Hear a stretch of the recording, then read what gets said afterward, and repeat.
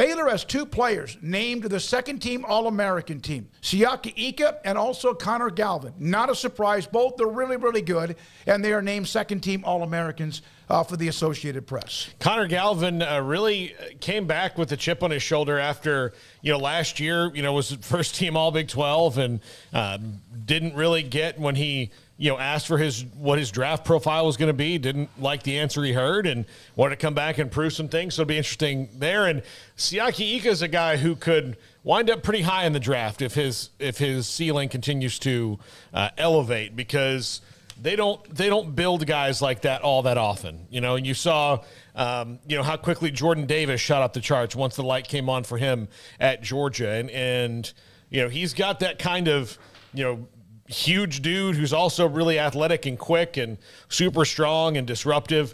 I would not be surprised to see him climbing up the people noticing him all over the country this year.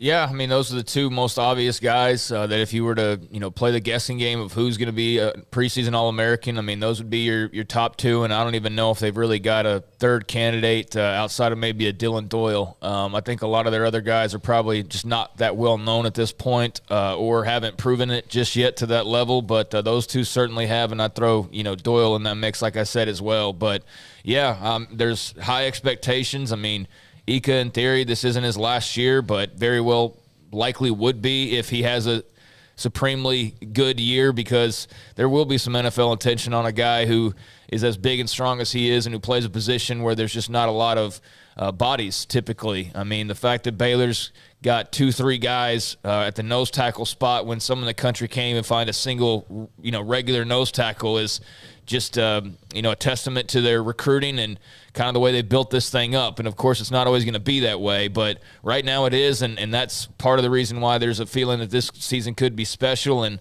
same thing with Galvin and the offensive line. They're rolling at least 2 deep at pretty much every position, and he's the anchor of it at left tackle. So, yeah, I mean, your left tackle and your nose are going to be, the 2 biggest stars of the 2 biggest, most deep positions on your roster. So those guys are certainly expected to be standouts. Sonny Dykes saying that he could or